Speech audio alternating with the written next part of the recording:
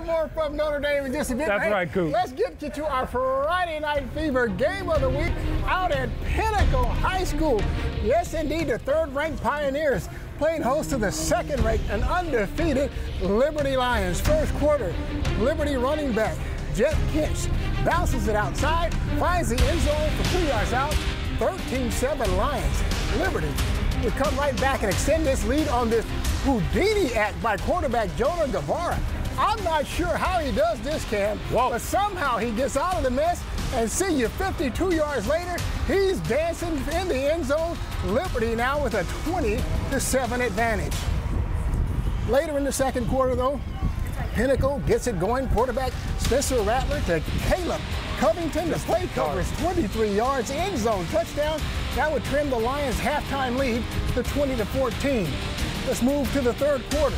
Liberty dominated this quarter. Guevara sets up the screen pass to Kinch, and Kinch will do the rest. That's his third touchdown of the game.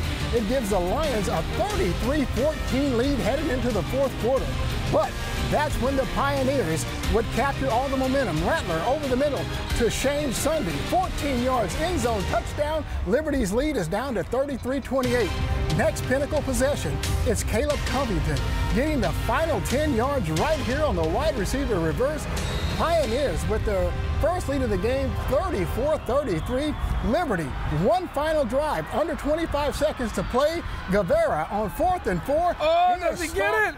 Just short. Came up inches short. How about that? Look at this, Coop. Look how close it is. That was close. That was close, yeah. Pinnacle wins a thriller 34-33. Trusted Tundra hanging out with the winners. In one of the most thrilling high school football games I've ever been a part of, the Pinnacle Pioneers pull it off and come out with a win tonight, fellas. All right. Spencer, let's start with you. You guys are down at halftime in 20 unanswered points. What did it take to get this win today? We just were shooting ourselves in the foot first half. We knew we were fine, so straighten stuff up. Second half, come out and just do our thing. What was said at halftime in the locker room to really switch things up and really come out on top? I mean, nothing really. We just had to tune in and get focused. That's about it. Is this one of your favorite wins so far in your career? Yeah, I haven't came back like this yet, so this is a great win for the program. Spencer, who do you credit your success to today? O-line gave me so much time today. So, shout out to the line. So and my receivers did some work too. Shout out to the O-line. All righty, let's go to Quentin. So we got this tag team duo over here today. So how were you clicking with your quarterback? I was just trying to get open, trying to make plays for him. You know, trying to just be a big key to the offense and defense as well. What's your favorite part about being a Pinnacle Pioneer? Just, you know, the teammates, you know, we come together, have fun. It's just a fun experience. Ball out, have a good time. Yeah, we have a great time out here. All righty, Quentin, thank you. Let's give some love to the defense, right? All righty. So, Kyle, take me back through what you were reading on that pick that set up a touchdown a couple plays later. Well, they just kept running. They kept throwing the ball up the middle, and I saw the receiver cut in, so I came in. I saw the ball. I went for it, caught it. It was a duck, but I still caught it. Should have. I got caught from behind, but it's all good, you know.